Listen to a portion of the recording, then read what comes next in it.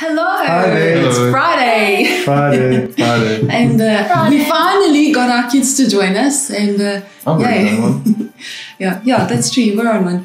But today will be our final daily boost for 2020, and we'll carry on next year. And we absolutely loved bringing these messages to you. I think I've grown a lot as a person, and I hope you all enjoyed it. Yes, Yeah. I hope so. And we look forward to next year. But for now, as we close this year, we have so many bloopers, so many memories, so many things that we've done that have been really funny, that have happened. Unexpected things like birds singing out of the blue, dogs barking. I remember the guy that came to fix the doorbell rang and the phone rang. Yes. Jamie decided to clean her bedroom and the vacuum cleaner went on and we just heard the screaming noise going and we thought, well, let's just carry on. My mom-in-law once walked into the kitchen and we stared at her and she stared at us and we didn't know what to do.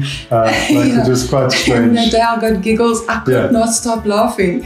Belinda laughed and laughed. Go and look at that, and I think that's one of the highlights of the year when Belinda just couldn't stop laughing, and even after we were done, she carried on laughing. So let's not start that now. Over to you, Belinda. But I laughed at your face. Basically, what we wanted to say is from our family to your family, we wish you a very happy Christmas. And if you are traveling, please be safe, take the necessary precautions.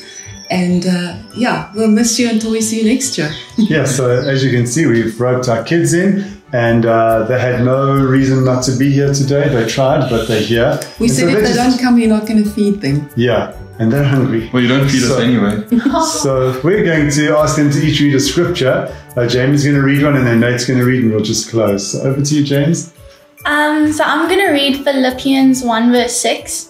And I'm certain that God, who began the good work within you, will come into his work until it is finally finished on the day when Jesus Christ returns. That's a great scripture. Okay, it's okay. We're going to carry on. There's a few words, it's fine, but it's not how we begin, it's how we end. Maybe go for it. Well, I'm reading Ecclesiastes 7 verse 8 from the English Standard Version. And it says, better is the end of a thing than its beginning, and the patient in spirit is better than the proud in spirit. Yes, so that's true. Yeah, consistency always wins. Yes, at least one of us. Not how we started. Sorry.